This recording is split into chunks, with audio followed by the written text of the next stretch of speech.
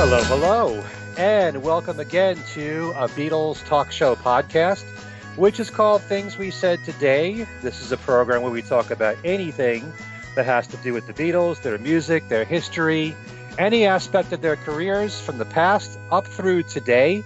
I'm Ken Michaels. I'm one of the three regular co-hosts of this show. You might know me for my syndicated radio program on the Beatles called Every Little Thing, currently on 38 radio stations. Or you might also know me for another talk show podcast on the solo Beatles that I do called Talk More Talk, a solo Beatles video cast. And I'm being joined by my two other regulars. First of all, a man who's been a fixture on New York radio for well over 35 years now at New York's WFUV. He's done a lot of great work there, a lot of amazing interviews with people in the music industry, and he is their official Beatle guy there. If not, I've already ordained him such. Thank you.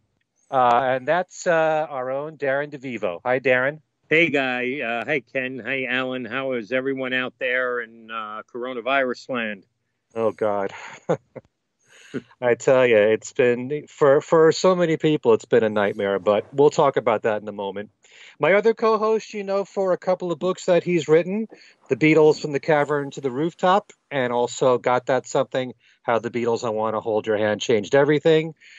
Wrote for many years and still does periodically for the New York Times, for their classical department, and also as a freelance writer for the Wall Street Journal and lots of other publications. And that is Allan Kozinn. Hi, Allan. Hello, Ken, and hello, Darren, and everyone out there. On today's show, I thought Allan might actually break into Hello Dolly there for a second.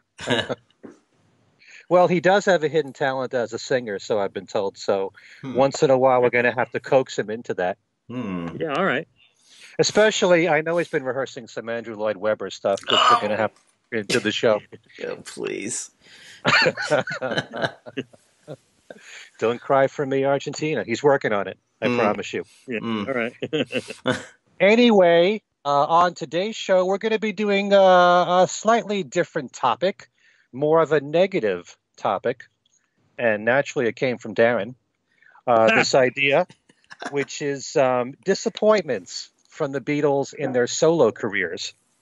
And so we're each going to share our own opinions about certain things that happened in the solo careers of the Beatles that we were not happy about through the years. So it's going to be a super critical show from the three of us. And we'll get to that in just a few moments. But as usual, we have the latest in Beatle news. First of all, last Thursday, we heard of something that just started called the Inner Light Challenge.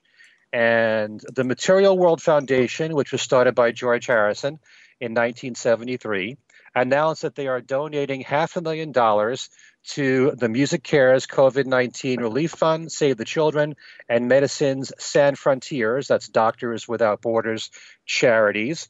And they are providing much-needed aid and care during this COVID-19 pandemic.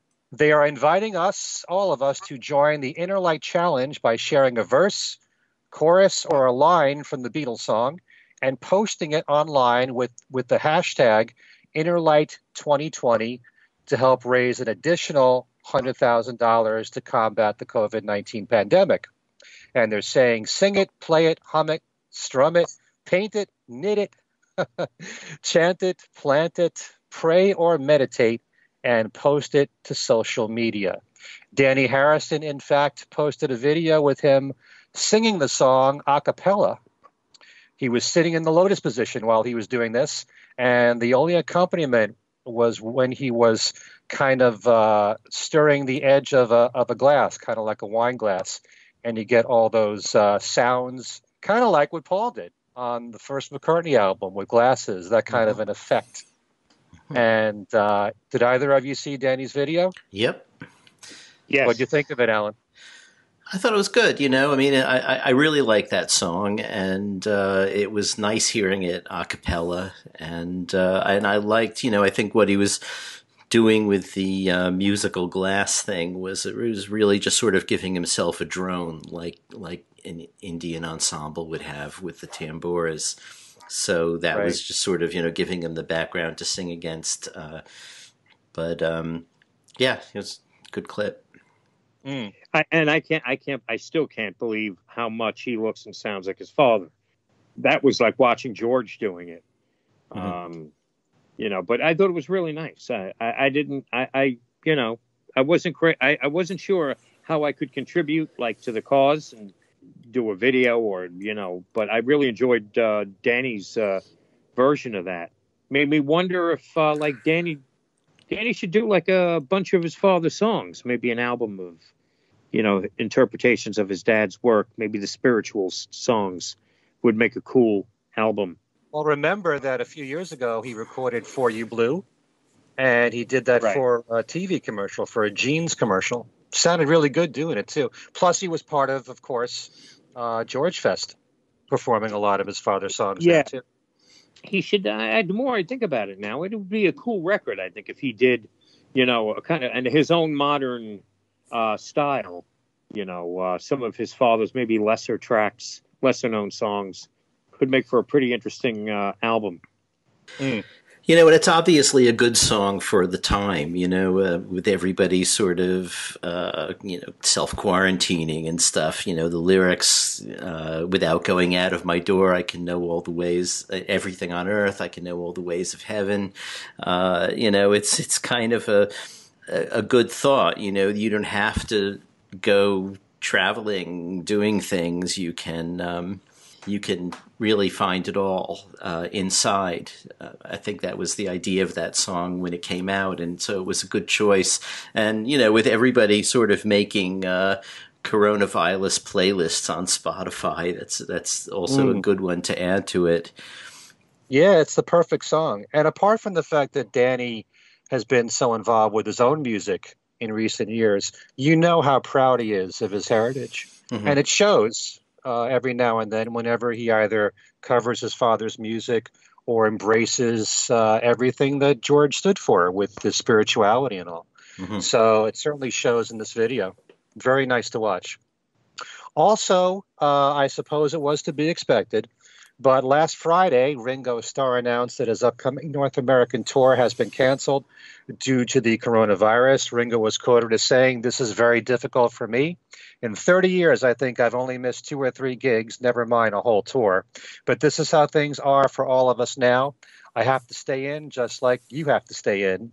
And we all know it's the peace and loving thing we do for each other. So we have moved the spring tour to 2021. My fans know I love them, and I love to play for them, and I can't wait to see you all as soon as possible. In the meantime, stay safe. Peace and love to you all." So we'll have to wait until the spring of next year. To go along with that, all of Paul's European dates have been postponed. I've heard that already bought tickets remain valid. Replacement dates are currently being searched for, and this process will likely take some time. They will probably push the tour back to 2021. We can't say that for sure. One thing we do know is one thing that we missed this past weekend was the Fest for Beatles fans in New York City. But to replace that, we had the virtual Fest for Beatles fans. And online for all 3 days, so many of the events that were due to take place at the Hyatt in New York took place online, and we could watch it on the Fest's own website, a special page that they developed. I was part of a panel for Talk More Talk, and we all discussed our top 3 favorite solo songs from each of the Beatles. Actually, Ken Womack joined us. So we had 5 co-hosts in the show, and I tackled Solo Paul, and Ken Womack tackled Just Wings. We kept that separate from the solo Paul. But so much of what would normally happen at the Fest took place online. Lawrence Juber did a full concert. There were great performances from people like Scott Erickson. John Montagna, who we had as a guest a couple shows back, did his own bass clinic and demonstrated some of the great bass work that Paul McCartney did with the Beatles and also in his solo career. A lot of great things online, and you can find quite a lot of that. I'm not sure if all of it's posted, but if you go to the Fest's own page on Facebook, a lot of that you can just watch now. And Ken Dashow from New York's Q104 interviewed Billy J. Kramer, as well as Don Daneman from The Circle, and some other people. And that's also on the Fest page. So there's quite a lot there. Tom Frangione, by the way, interviewed Peter Asher. So I'm sure that's on the Fest page as well. So, and we also know that it has been rescheduled, the Fest for Beatle fans, for a very easy weekend to remember, which is the weekend of John's birthday. It's October 9th, 10th, and 11th.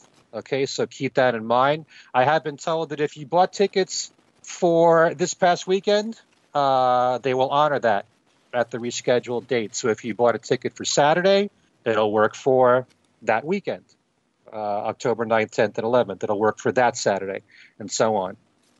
All right, just announced last week is a new book coming out on October the 8th called John and Yoko, Plastic Ono Band. It lists both John and Yoko as authors. It's 288 pages long, includes a preface from Yoko, includes chapters with titles from every song on John's Plastic Ono Band album, plus chapters called Who Are the Plastic Ono Band, Collaboration, Live Performance, Catharsis, and one on the album's artwork. This book is now available for pre-order on Amazon. Both Plastic Ono Band albums are celebrating its 50th anniversary in December this year, which leads to speculation if there will be an archival box set for John's album. Now, the second half of this year looks to be shaping up to be very eventful in terms of archival releases, with Flaming Pie, the box set, due out July 24th.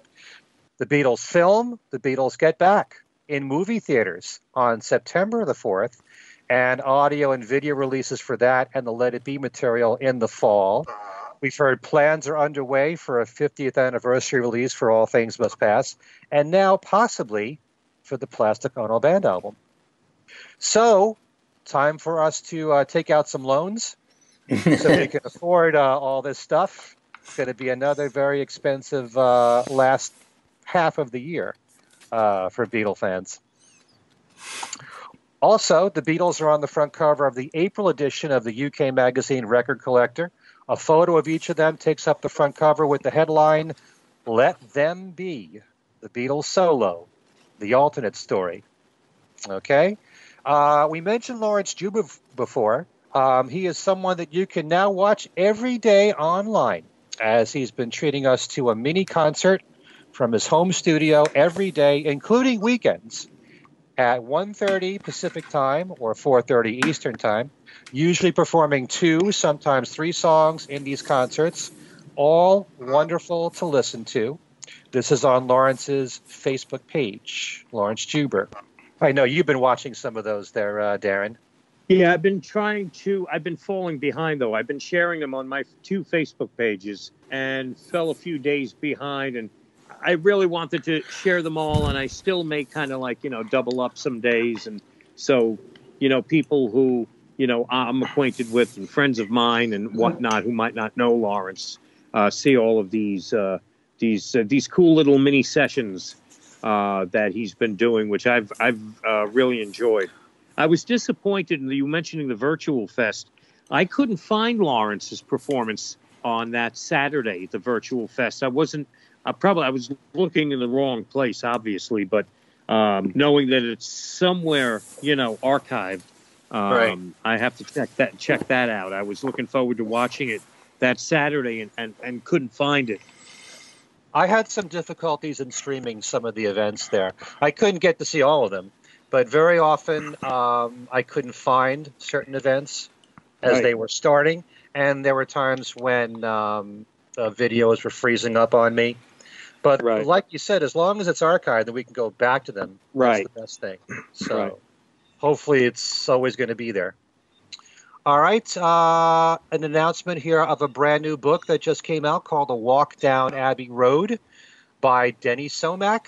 And this book is a celebration of the impact and influence the Beatles have had on their generation and the one that followed on both sides of the Atlantic. It contains interviews with major recording stars, including the Rolling Stones, Sting, Billy Joel, the Eagles, Steven Tyler, Brian Wilson, Jimmy Page, Elton John, David Bowie, and others who who were witness to history. A Walk Down Abbey Road also contains interviews with the four Beatles. And what sets this book apart from all others is the wide variety of exclusive interviews, along with personal recollections and memories from major music personalities as told directly to the author. And over the years, Denny Somack, in case you don't know, he syndicated a radio show that the legendary Scott Muni hosted called Ticket to Ride.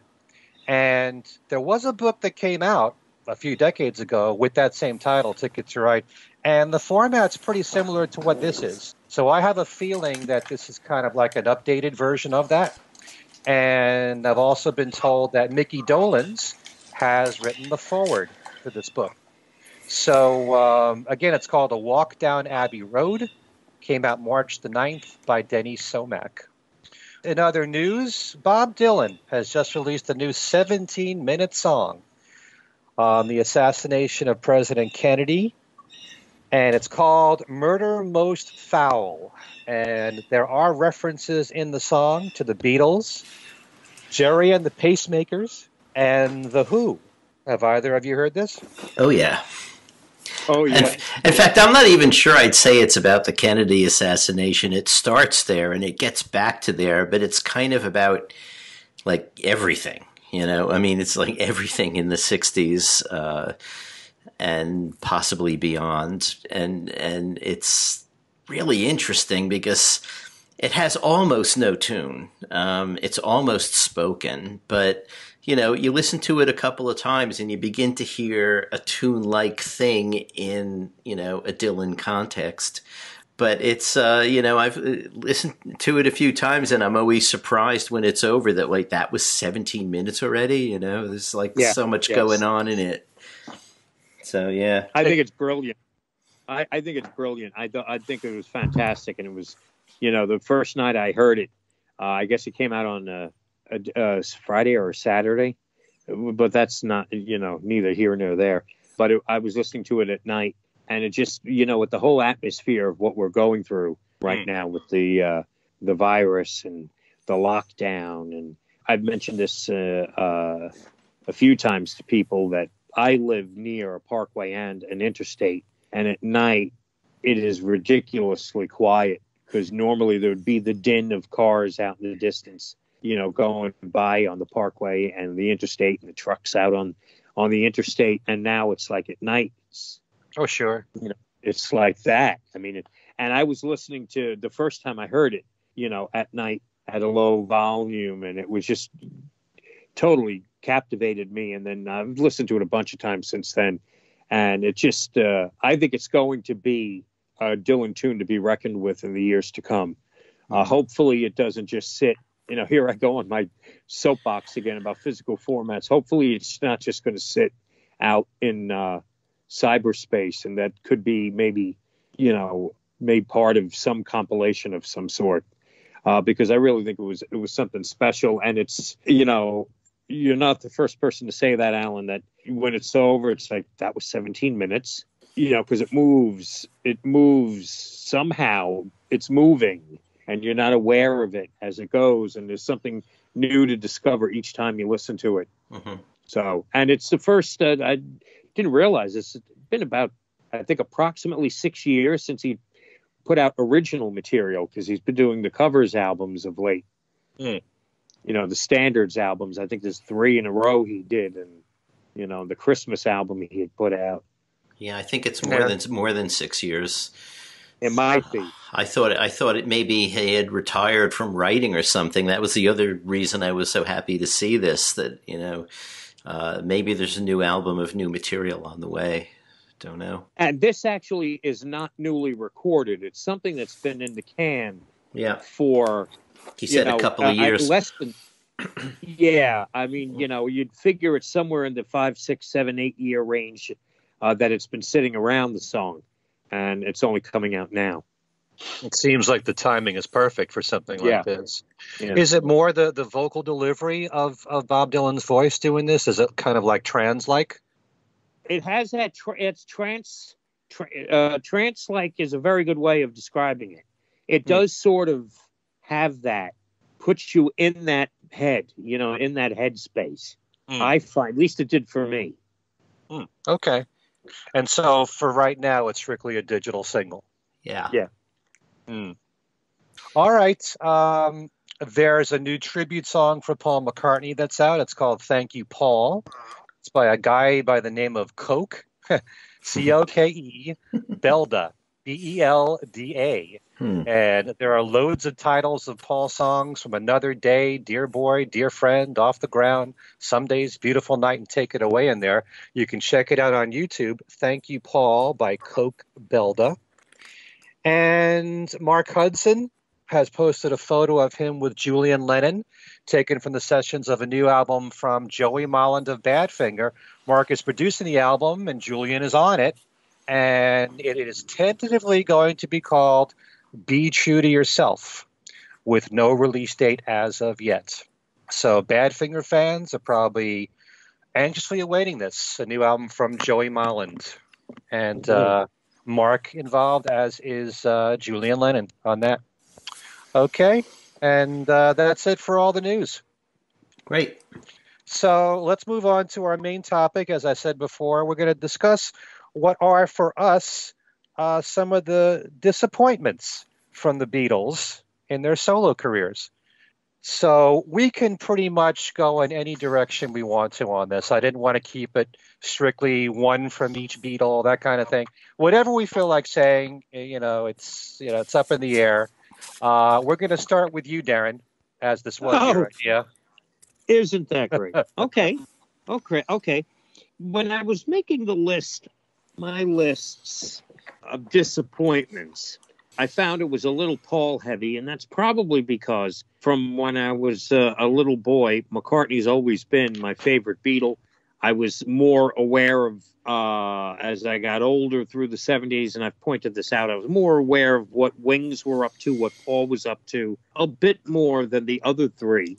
I mean, I was aware of hits and albums coming out, but it was, I pretty much was really dedicated to McCartney. So my list is a bit McCartney heavy. So I'll start with Paul. And I wanted to, when I suggested this, I thought, it didn't have to be an album. As you mentioned, Ken, it didn't have to be a single. It didn't have to be a physical release. It could have been a show or an event or something that maybe there was build up and it let you down. So I want to start off with, and I hope I have the year right, when Paul appeared on that special Saturday Night Live that took place, I think, around Valentine's Day in 2014. It could have been 2015. I'm not sure. But I know that Paul appeared and performed Maybe I'm Amazed. And I'm trying to remember now, maybe one of you could he may have done a second song as well. And it was a Saturday, if I'm not mistaken. And it was a special, I don't know, was it an anniversary show? Yeah, it was their 40th anniversary show. So right, and I think Paul Simon also performed. Yeah. And I thought, I was very disappointed with McCartney because it was really for the entire, for primetime television audiences to hear how ragged his singing voice had become. And I was like, why did you pick Maybe I'm Amazed as the song to perform in this forum? Well, I heard that Lorne Michaels asked him to do that song because that must be a favorite of his. So that's probably why he did that one. Yeah, I mean, but, I even felt sort of the same way about Paul Simon's performance.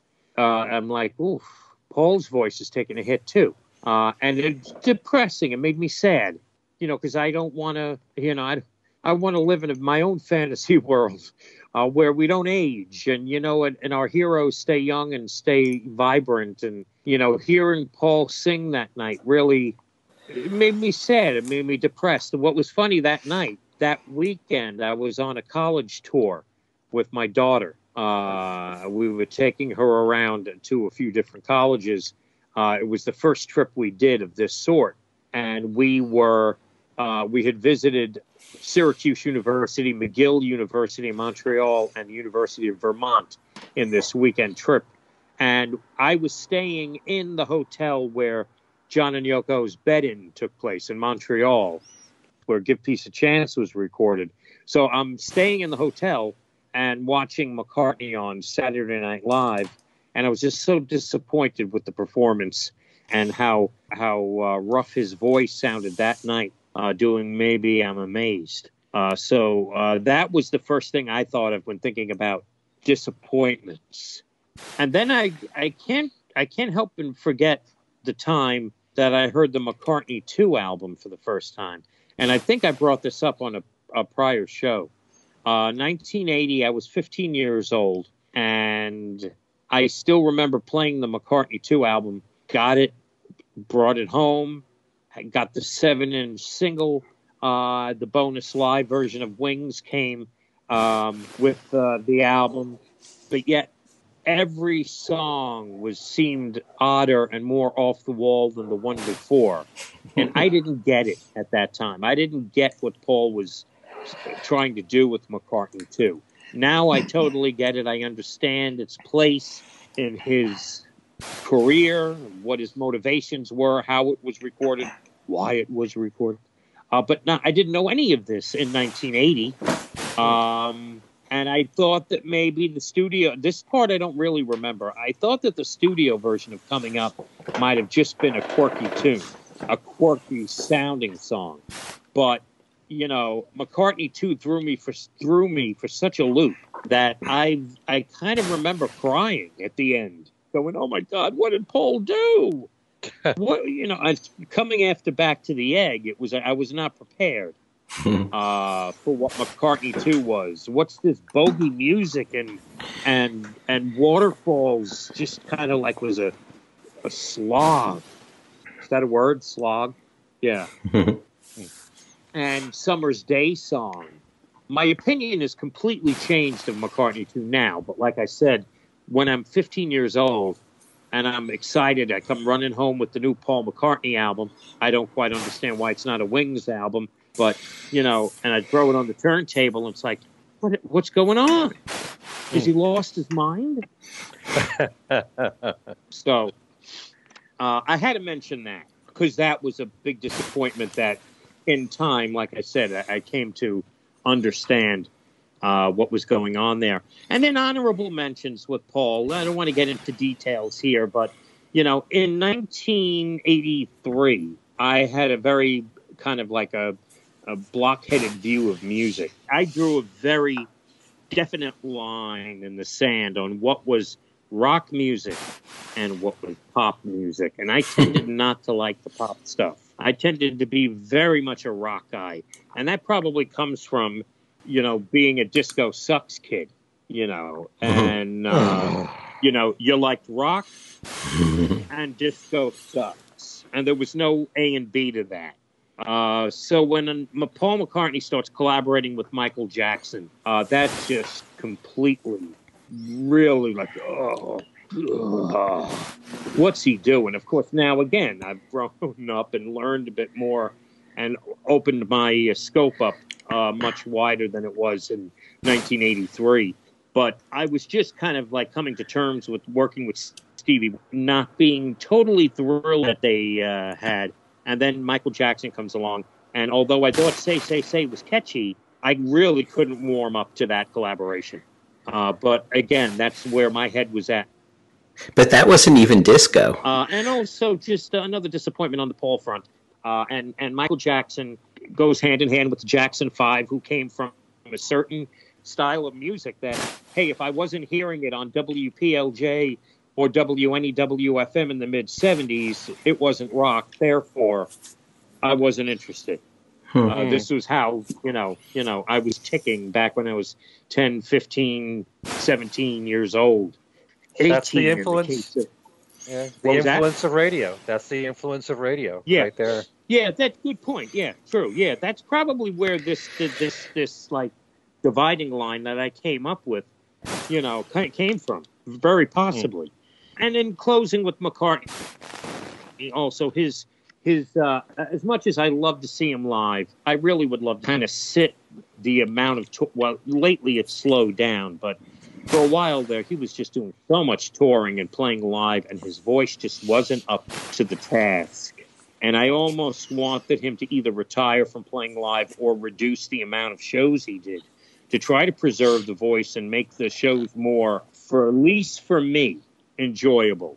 I mean, I'm listening to him, instead of really enjoying myself and jumping around, I'm like listening for cracks in his voice and, nuances of more, signs of him not being able to do what he did. So, but I would still go see him every time he'd come through the New York City area. That, is beside the point. But I was almost feeling like some of the shows, some of the tours of the past, I'd say after the City Field shows in 2009, I started finding more and more being disappointed by the condition of Paul's voice. And so that's basically it with Paul. And the other three Beatles, I mean, a lot of it has to do with things that have come out in recent years, disappointments. Especially with George and John, I'd have to say posthumous releases. There's been a bunch of releases from George and John that disappointed me. George, I mean, I think you guys might agree to this. I think a lot of George fans will agree that as happy as I have been with the albums, first the Dark Horse catalog, then the Apple catalog getting reissued, I think especially with the Dark Horse catalog, I mean, the bonus tracks left a lot to be desired. And I find myself even stopping the CDs when I'm listening to them when the regular album part ends. So just forget about listening to the bonus tracks tacked on to the end. And with that, the early takes volume 1, I think was a disappointment. It could have been so much better. And it could have been another volume or just one version, one like big double album or something. And also the Live in Japan album, I always felt that the performance was very sterile. And I was really looking forward to that album when it came out, hoping that it, was going to lead to George touring North America in the 90s, which didn't happen. Here's George and Eric Clapton and his band, and it just felt, too sterile, too clean of a sounding album. The mix was just almost like had no emotion to it. So those are the George ones. And for John, I went also with posthumous releases. The first one that comes to mind, the acoustic album, was really forgettable. And also some of the remasters that Yoko was behind around the turn of the century, especially taking liberties, re-evaluating or Walls and Bridges and sometime in New York City. And those two are the most obvious examples of this. Less so, say, Mind Games, where there were some less subtleties in the mix. I wasn't thrilled about remixes that were coming out. So, most of John's posthumous collections failed to knock me out. But the remasters, Yoko's, not remasters, I should be saying the remixes. Mm-hmm. The remixes from around the turn of the century and the acoustic album, those stand out as being disappointments for me. And for Ringo, really, and I don't mean this to sound like I set the bar low for Ringo, but he's actually been consistently, I've pretty much been pretty pleased with everything that Ringo's doing. Musically, the tours, all right, maybe you could make a case that he was, stopped making, the anticipation of who was going to be in the All-Star band. That anticipation kind of died down as years passed because the additions were less exciting or they were repeating so often, band members coming back. But those are really picayune. Ringo has probably disappointed me the least because his albums have been so consistently good, and it's really been Ringo's kept it to that album, All-Star Band tour, and almost all the time you come away thinking, that was good, that I enjoyed that, no problems, no complaints here. It was more of that with Ringo than with the other three, I think, where you could pick apart reissues, you could pick apart a performance. So those are the ones I'm going to go with. Okay. Allan, do you want to comment about anything that Darren just said? There are probably a few things I would argue with here and there. I kind of like Yoko's remixes. I also really like the original mixes, which she then put out again in 2010.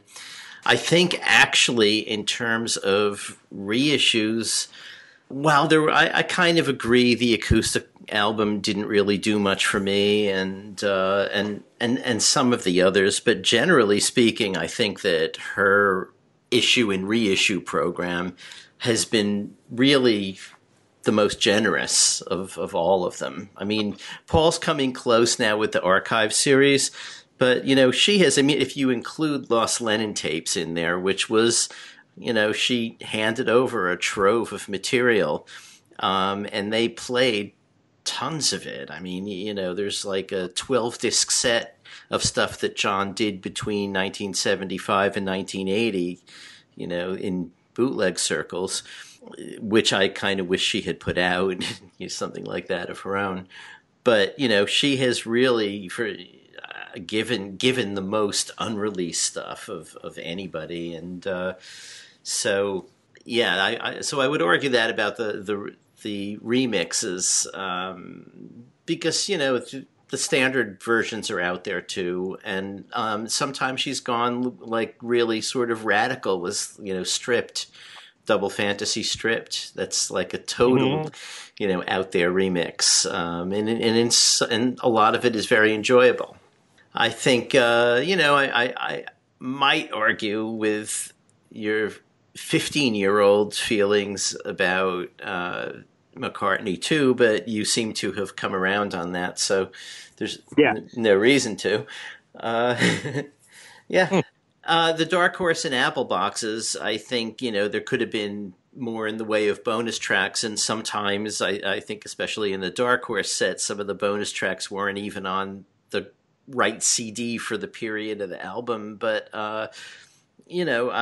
and also early takes. I really wish there was more of that. I wish there was at least one of those a year. I agree that it could have been a double album the first time too.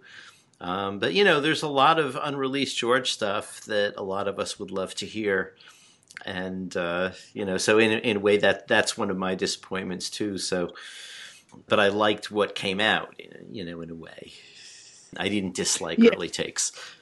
Yeah, and in the case of early takes, the material was fine. It was so short, and there could have been so much more. At least give us a volume 2, right?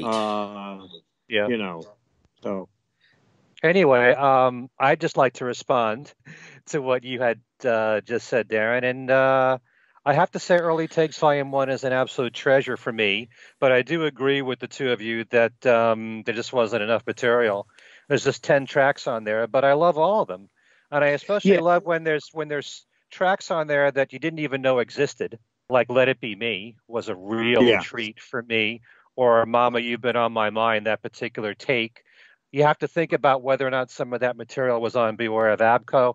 But I think it was well done, but I think they could have given us more material. And I've been waiting every single year since then, since the title says Volume 1, you'd think that he would continue, or, the Harrison family would put out more of that stuff. And like I said before, I did read an article with Giles Martin where he did say that he was working on, a follow-up to that. He was combing through the archives. So I don't know what happened there, but at least now we do know, based on information that came out in the last few weeks, that the Harrison camp, that they're working on 50th anniversary, one for All Things Must Pass, possibly for Concert for Bangladesh, Living in the Material World, and something for the Dark Horse Tour. But I do like a lot of the bonus tracks that have been on the Harrison CDs, although they have been skimpy. The things that I do like are the ones like, even though it's not a great sound quality, there was a demo of Mystical One that I like a lot on Don Troppo, something like that. Yeah, they haven't given you that much as far as bonus material. I will agree with you there. I did like the John Lennon acoustic album a lot, although much of it had already been released on the John Lennon anthology box set. But it was a nice concept to put together. I especially love that version of Cold Turkey that John did on acoustic guitar. So that was nice, and it was a very good point that you made there, Alan. I tend to think of when it comes to unreleased material, I'm so overwhelmed by all that McCartney has put out with his box sets. But yeah, once you put the Lost Lennon tapes into the equation, Yoko's been extremely generous. And you add that to the John Lennon Anthology box set, also the extra disc that came out with the signature box set, and stripped down, like you said. She's done quite a lot, and the Imagine box set too. But yeah, as far as McCartney's voice in concert, look, we know that he doesn't sound like he did during the Wings Over America tour. And if you do listen online, there are times when you'll find concerts in the last 10 years where he sounds fine and sometimes where his vocals sound ragged. That's just how it's going to be. I did hear, by the way, when Paul did the interview with Alan Alda for his podcast show, Paul did mention that he's doing vocal exercises. So I hope that will improve, his singing in concert. But the guy gives you a 3-hour show. You can't expect someone, especially at his age, to have the same power in his vocals that he once did in his 20s, 30s, and 40s. And now he's coming close to 80. You can't expect the same thing. Still, he gives you so much for the money. And at this point, you're just grateful that he's doing anything live.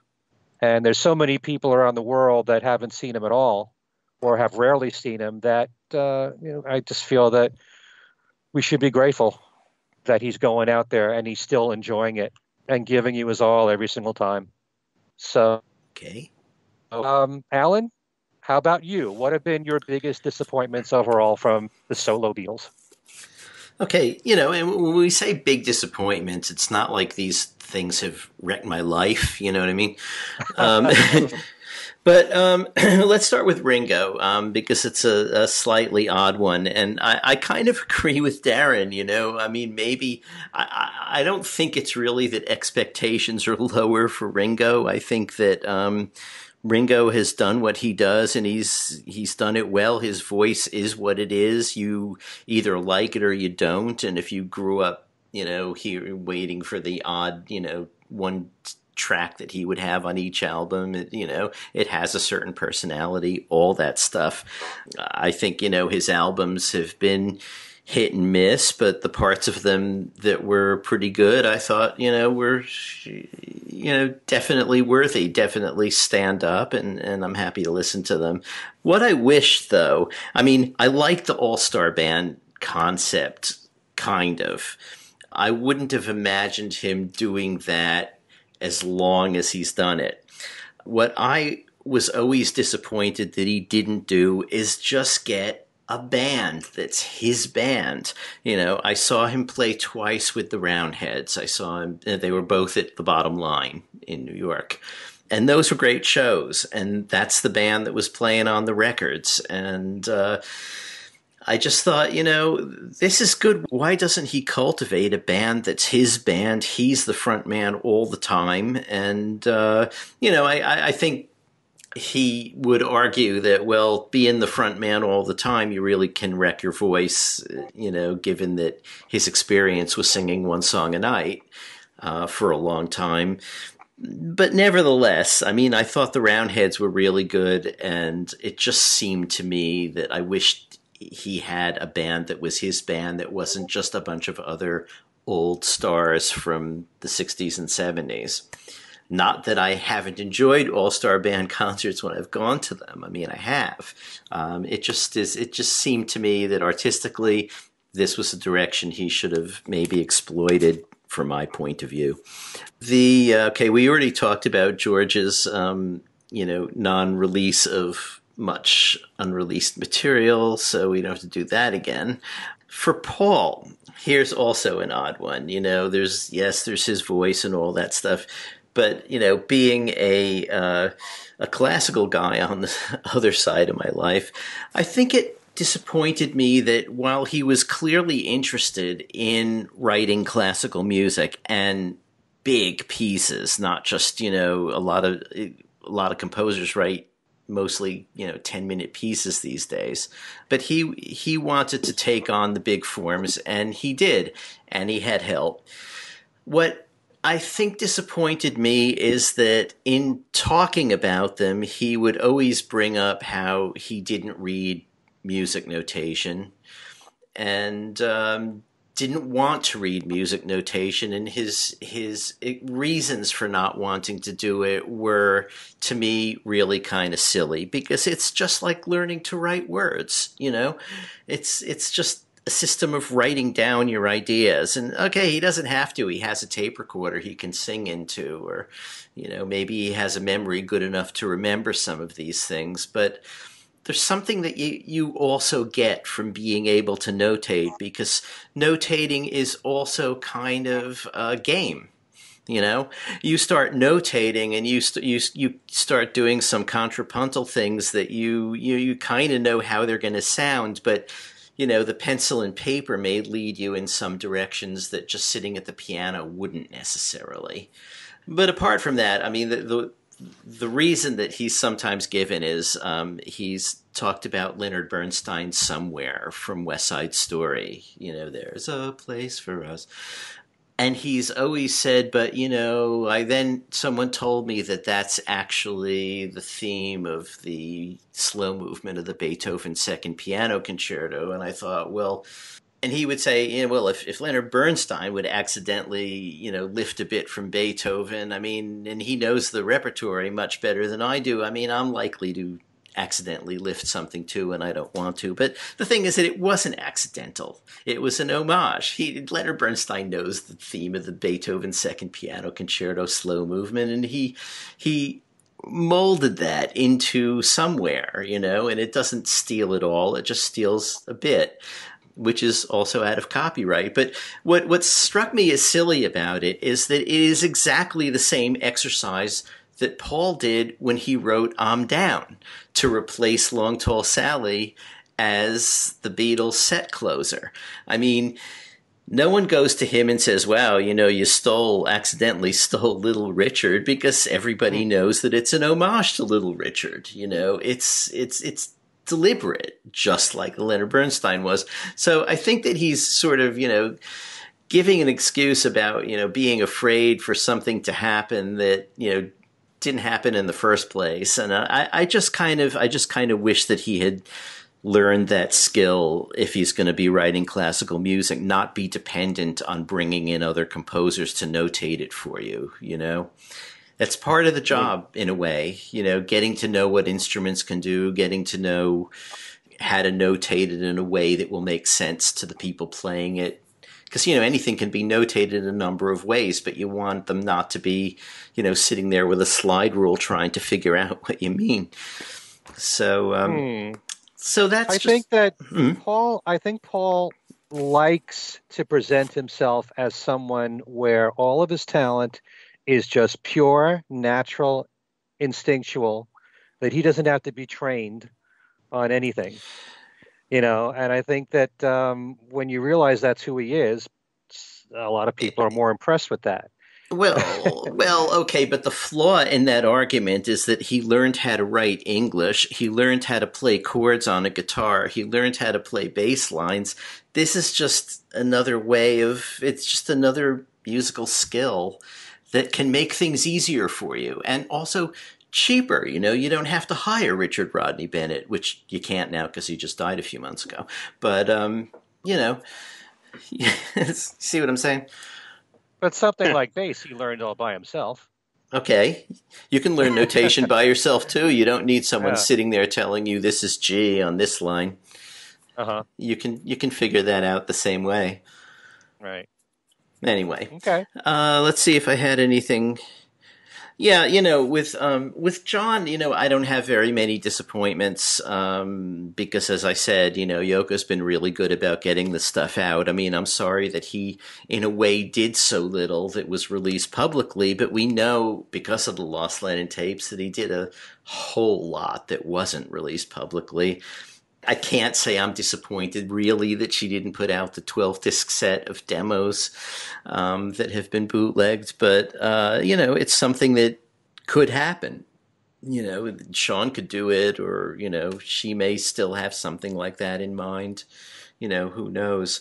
But one thing while he was alive that I've never totally warmed up to Sometime in New York City.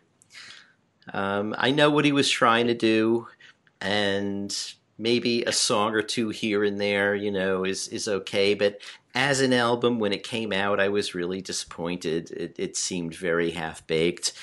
And among all his work, together, you listen to it all together now, Sometime in New York City is the one that just doesn't quite do it for me. Mm-hmm. Although I like the live album that comes with it, that stuff's okay. All right. So that's everything? I think so. All right. Darren, any comments on what Allan just said? Yeah, you don't know what you're talking about, Allan. No, I'm I thought you were going to say, oh, no, he put me to sleep. Yeah, no, I agree with you about Sometime in New York City, and I was going to put that down. But, because my disappointments with Lennon tended to all be, the posthumous releases and remixes and whatnot, I decided, all right, I'm not going to attack any individual album. That would be the only one I would probably bring up, but I didn't own or hear it from beginning to end until after John died, I'm sorry to say. I kind of remember not long after John died, after the holidays in early 81, going to the record store and realizing, all right, I got to do something about this. I've got some money here. I got to fill in the catalog. I got to fill in my collection, and buying Plastic Ono Band, Imagine, Rock and Roll, and Sometime in New York City, all in one shot. And Sometime in New York City didn't work. Listening to it for the first time in 1981, topically alone, the album had become passé, because these were old news items. I mean, it didn't hold up even topically, let alone it just sounded like just such a sloppy album in so many different levels. That's the one thing that you mentioned, Allan, the classical stuff, because I don't have a classical ear. They've always on the surface sounded really good and enjoyable. But I'll be the first one to say, I don't have a classically trained ear to say, this isn't really what, Well, I'm not really talking about the works. I'm just talking about a side issue there. The works, some I like more than others, but right. I like Liverpool Oratorio a lot, and some of the shorter pieces he's done too are actually pretty good. Standing Stone less so, although when I listened to it again recently, I liked it a lot more than I did when it came out. But the writing issue is it's really just about a particular. I don't know that those pieces would necessarily have been a lot better or a lot worse or whatever if he could do it. It just side issue, like I said. Right. Okay. Yeah. That's basically it from my thoughts there. Okay. So I guess it's my turn. Mm-hmm. Okay. As far as the solo Beatles music is concerned, I'm really never disappointed. I've enjoyed every solo Beatles album. That doesn't mean I love every single song. But like any other artist, you have your favorite albums, what you consider the best, and what you consider to be their weakest. And I like Sometime in New York City for a number of reasons. I happen to like the edginess of it, the rawness of it. Having Elephant's Memory as the backup band, it was a different feel from the other Lennon albums. And I don't really care about the whole idea of whether or not a song is dated or not. It has no effect on me and whether or not I like it now. I can hear songs about other people from the past that are no longer here, like Hurricane from Bob Dylan, and enjoy it and not think that it's dated. Or not care whether or not it's dated. It doesn't really matter that much to me. I love them as songs. And I also like Yoko's material on Sometime in New York City, as well as the Double Fantasy and Milk and Honey material from her.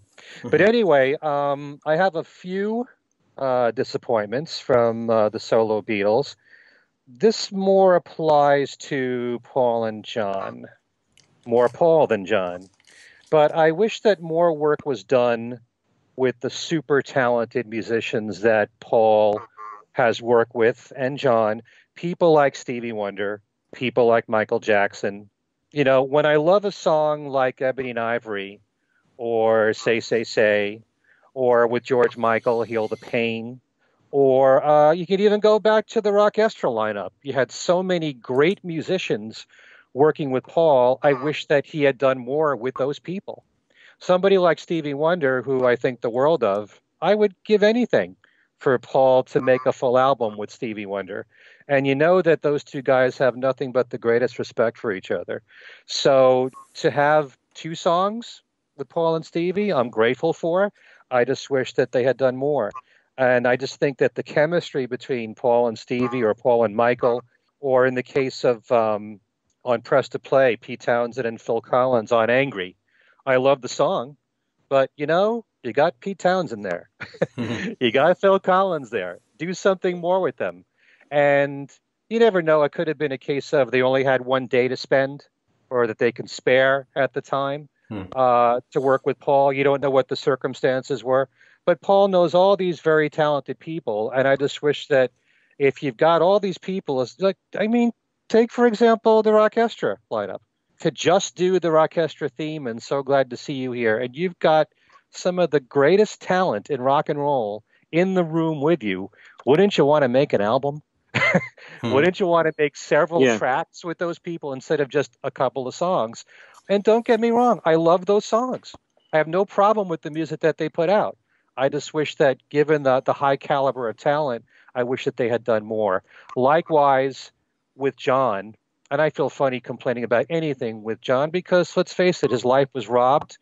So much great music we were robbed of. And, on top of all that, I wish that John had toured.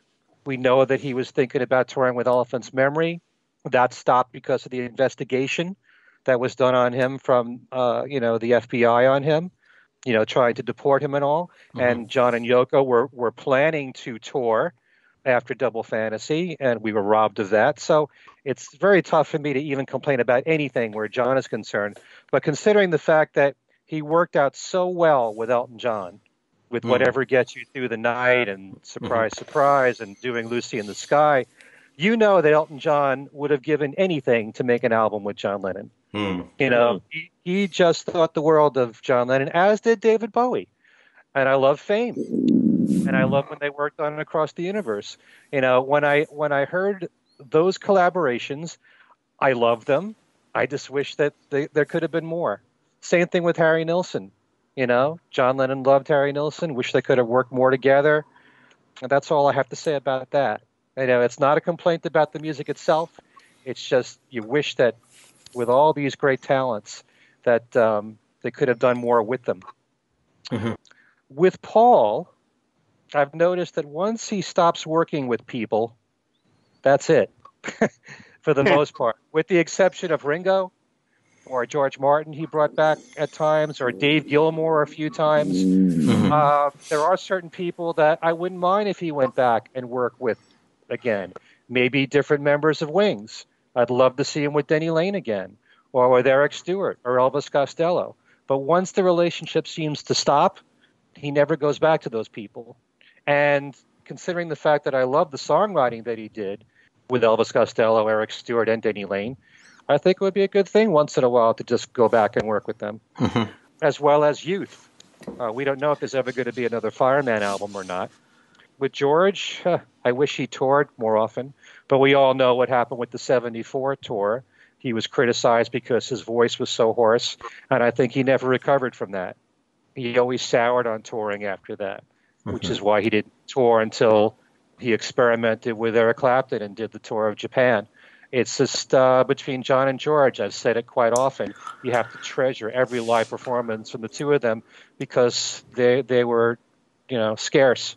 And it's very sad in that regard. I wish George enjoyed performing more often. I treasure when he was with Paul Simon on Saturday Night Live, That's another great collaboration there I wish could have happened.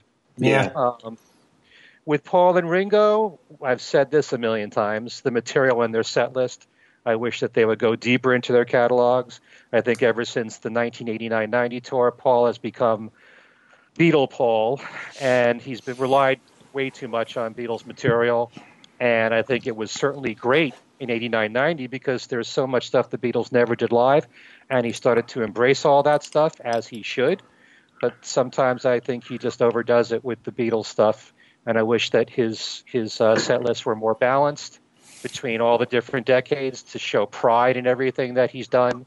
And it tends to be like 60% Beatles, a handful of Wing songs, his new album, and maybe a few other songs like the tributes. And that's become his tour. But then again, like I said, I'm grateful that he does anything at this point. Sometimes I wonder why I should even complain. But really, it's the truth. Because well, that's because I forced you to. It's Darren's fault. Yeah, I forced you to come up with negative stuff for the show. Yeah, you were saying Ken is never negative. We've got to do something about this. And it's the same thing with Ringo. Ringo plays it safe. He usually does the same songs of his back catalog, and you're lucky if he plugs his new album. And if he does, it tends to be one song. Yeah, you know, it's a shame. And there's a lot of songs in particular from his past that would work really well live. You know, I actually think Snookeroo would be a great song for him to do live. There are certain songs that I could really hear. And I do agree with you, Allan, about wishing that Ringo would have his own band like when he had the Roundheads. I just think that he's too insecure to go out with his own band, thinking how many people are going to pay to see mainly him. And even though the All-Star Band, he is the ringleader, there's no doubt about that. But, you know, part of the appeal is to see all these different superstars together in one band, to see them interact. All the songs are songs you know and love. And it's a safe way to go out. And most of the shows that Ringo's done have been sellout shows. So it's been a winning formula. He doesn't want to break that formula. I'd love to see him do an all-star country band, considering how great his voice is, or very suitable for country music. And you know he loves country music. Mm-hmm. I'd love to see him shake things up a little bit. He hasn't changed his band for quite a while now, with the exception of, you know, what's happened in the last few years. But he still has Steve Lukather and Greg Raleigh there, and Greg Bissonette is absolutely fantastic as a drummer.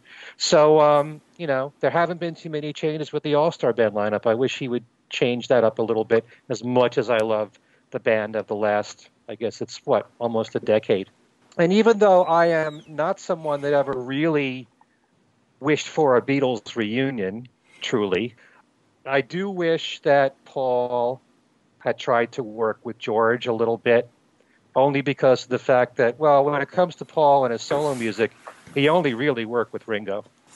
And so I know that when Cloud 9 came out and George had all the success, Paul was hinting that he might like to write with George. I don't know if he put that out there just to get attention, but it would have been interesting just for Paul and George to try and write something together. I mean, you've got In Spite of All the Danger, but that's not a real collaboration.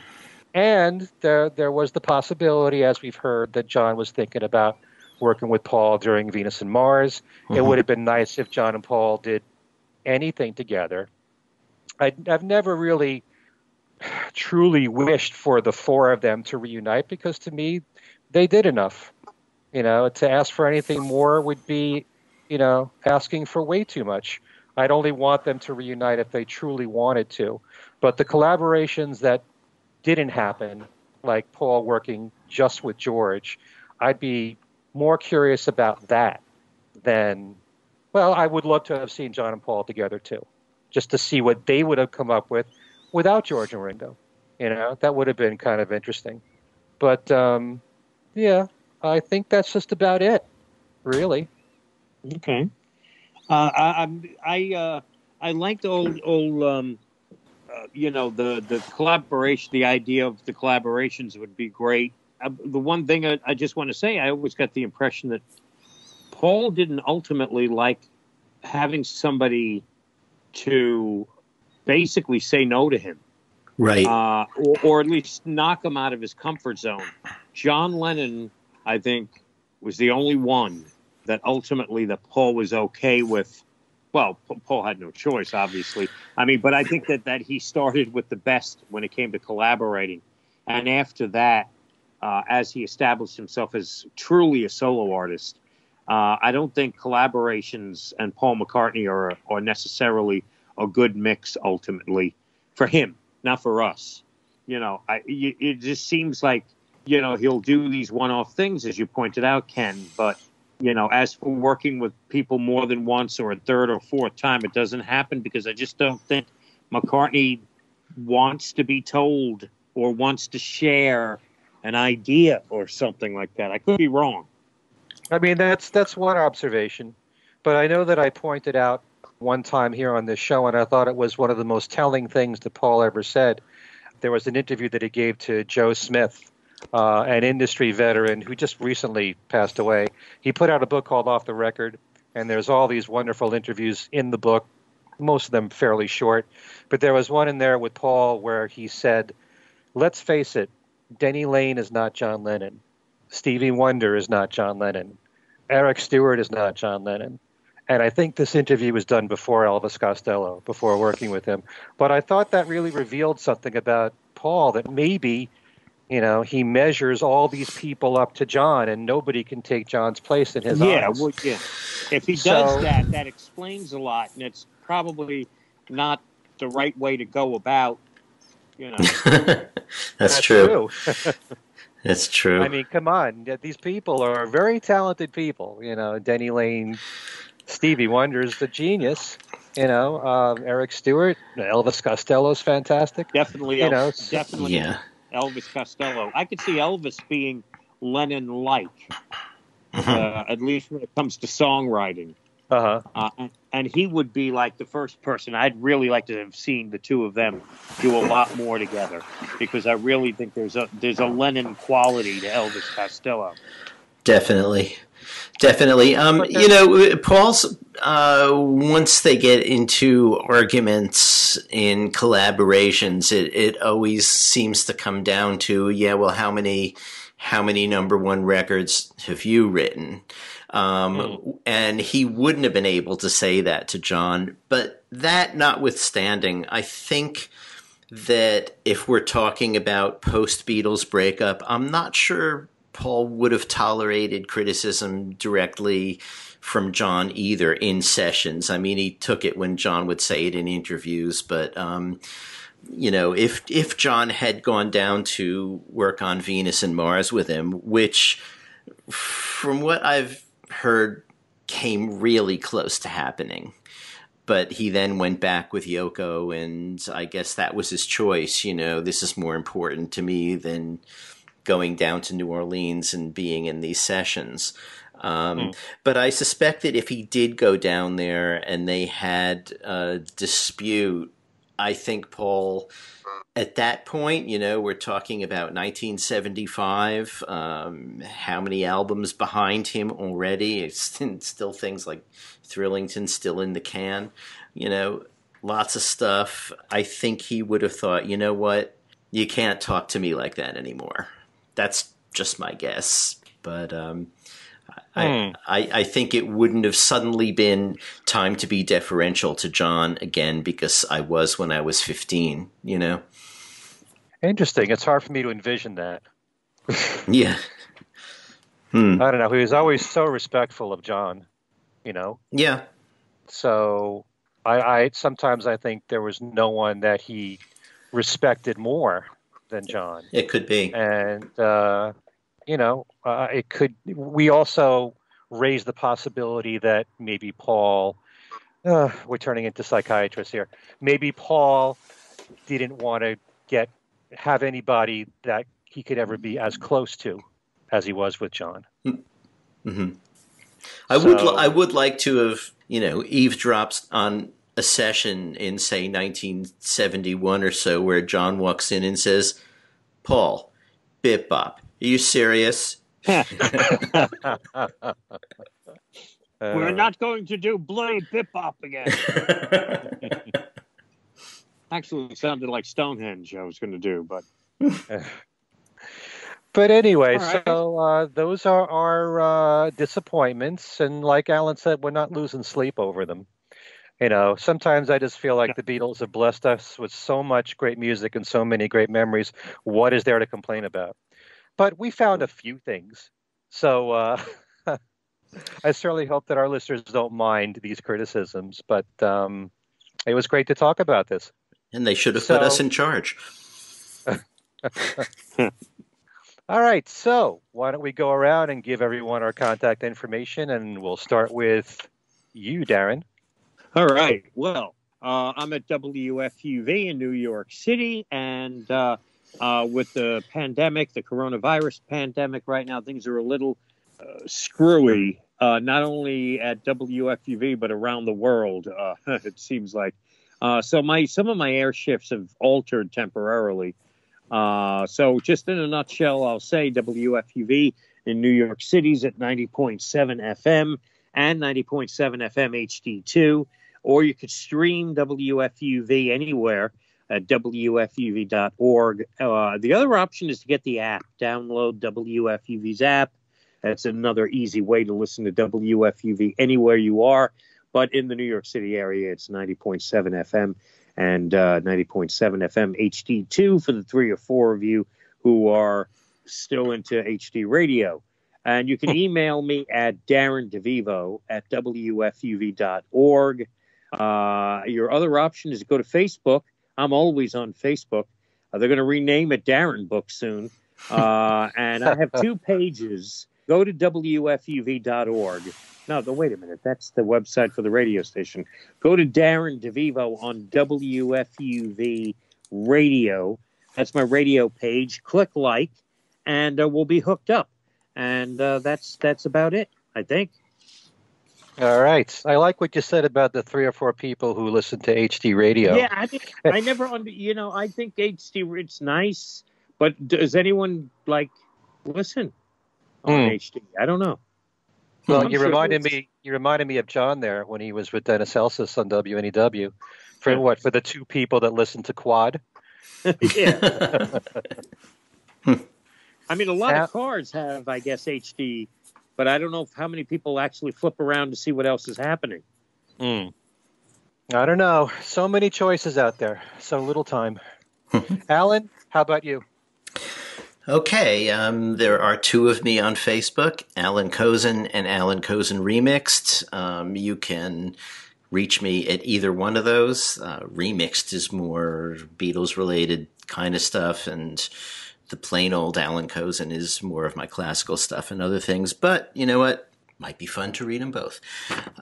You can reach all of us collectively by email at thingswesaidtodayradioshow@gmail.com.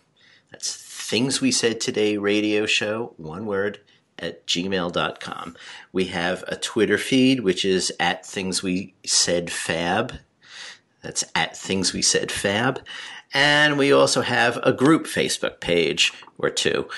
The main one is Things We Said Today Beatles Radio Fans. But there is also a plain old Things We Said Today page. And actually, I post the shows mainly to Things We Said Today Beatles Radio Fans, but I usually then share them to the other Things We Said Today page too. So you can find the shows either way, also on Podbeam, on iTunes, and I think there are various other places too. Okay. Hey, Darren, I don't know if you noticed, but did you hear Allan singing before? No. He was singing. What song did you sing, Allan, before? Leonard Bernstein Somewhere from West Side Story. I told you. Oh, yeah. That was when people knew how to write musicals, Okay. I'm telling you, he's practicing for the Andrew Lloyd Webber tryout here. I'm writing down. No, I'm going to put him in from memory right now. Okay. All right. For me, Ken Michaels, you can reach me at my email address, which is everylittlething@att.net. My website is kenmichaelsradio.com. Don't forget, there's loads of interviews with people in the Beatle world, including Allan Kozinn from many years ago, from when I interviewed him for his book, Got That Something. You can find that on the website, as well as my Beatles trivia and games page, where you can win one of 9 prizes every single week. I just did an interview with Ted Montgomery, who's the author of the Paul McCartney Catalog, a complete annotated discography of solo works, 1967 through 2019. And you can find that on the interviews page 4 page of my website. As far as Every Little Thing, the live show, it's a dead show right now because there's no live broadcasting at WNHU where I normally do my show on Wednesday nights. That's indefinitely until this nightmare ends of the coronavirus.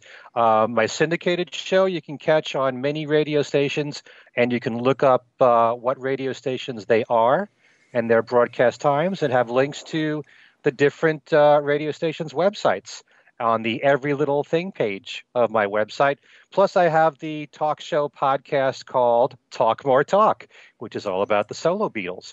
And that happens every other Monday night at 9 p.m. Eastern. The next show happens to be next Monday night, April the 6th. On our Facebook page, Talk More Talk, a solo Beatles video cast. You can join me, Kid O'Toole, Tom Hunyadi, and Mean Mr. Mayo, and we'll be tackling Ringo's very first solo album, Sentimental Journey, which just a few days ago celebrated its 50th anniversary. We'll be doing that next Monday night. You can write in with comments as we're doing the show. So all that is what's been going on with me. All right. Just wanted to make mention of the fact that I'm going to be a guest on the Two Legs podcast, and that will be this week, I believe, at some point later on this week. As you're listening to this show, go look for Two Legs, and I'm a special guest on that one as well with Tom and Andy. That's right. Tom Hunyadi, who does the show Talk More Talk with me, is one of the co-hosts on Two Legs, along with Andy Nichols. And you're talking about what, Darren? The topic basically was surrounding the 3 Wings singles, their first 3 singles that all came out in 1972. And we briefly touch on the Wildlife album, but mainly look at those 3 singles, kind of just discuss them. Why weren't there any singles off of Wildlife? That kind of thing. So it's like the early Wings period is the topic. So, and why weren't there any singles off the first McCartney album? Couldn't tell you. Yeah. We'll save that for this show. Okay. All right. So this has been great. Thanks so much for tuning in. And for Allan, Kozinn, Darren, DeVivo, and myself, Ken Michaels, thank you all for listening. And we will see you next time. Bye.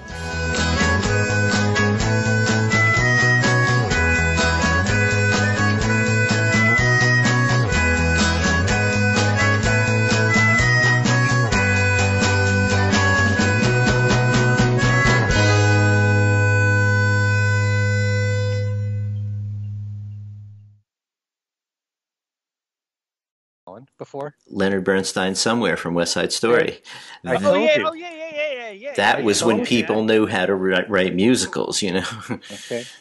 I'm telling you, he's practicing for the Andrew Lloyd Webber tryout here. Oh, I'm writing down. No, I'm going to put him in from memory right now. Okay.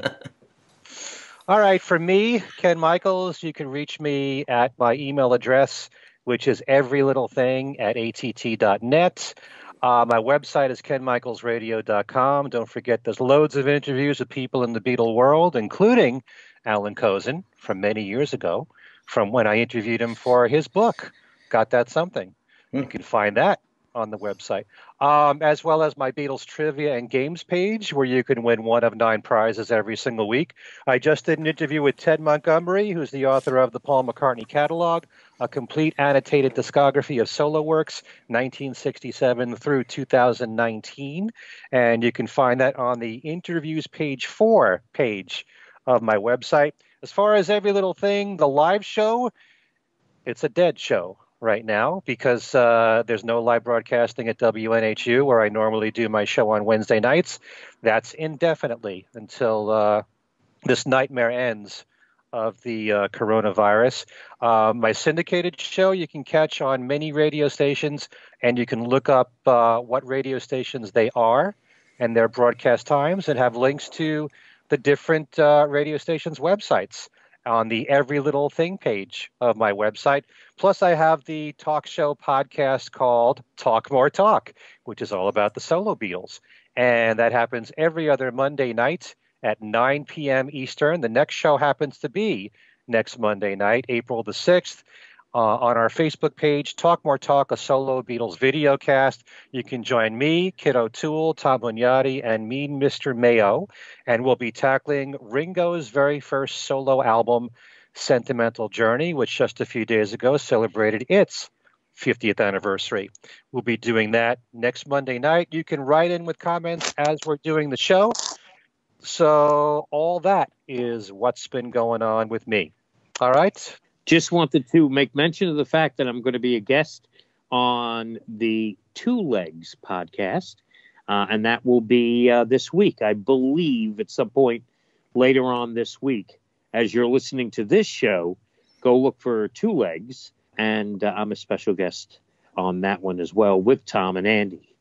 That's right. Tom Hunyadi, who does the show Talk More Talk with me, is one of the co-hosts on Two Legs, along with Andy Nichols. And you're talking about what, Darren? The topic basically was surrounding the three Wings singles, their first three singles that all came out in 1972. And we briefly touch on the Wildlife album, but mainly look at those three singles, kind of just discuss them. Why weren't there any singles off of Wildlife? That kind of thing. So it's like the early Wings period is the topic. So, and why weren't there any singles off the first McCartney album? Couldn't tell you. Yeah. We'll save that for this show. Okay. All right. So this has been great. Thanks so much for tuning in. And for Allan Kozinn, Darren DeVivo, and myself, Ken Michaels, thank you all for listening. And we will see you next time. Bye.